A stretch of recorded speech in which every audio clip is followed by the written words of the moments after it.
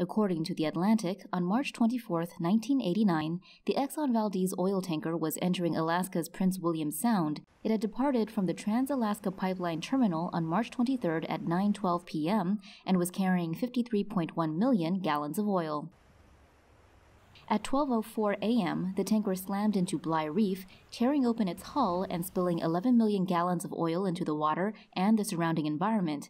That's the equivalent of 17 Olympic-sized swimming pools. According to Scientific American, nearly 2,000 kilometers of the shoreline were contaminated. Wildlife in the area was also severely damaged. Thousands of otters, harbor seals, seabirds, and fish were killed. According to the Environmental Protection Agency, 3 methods were used to clean up the spill: burning the oil on the water surface, mechanical cleanup via oil skimmers, and chemical dispersants.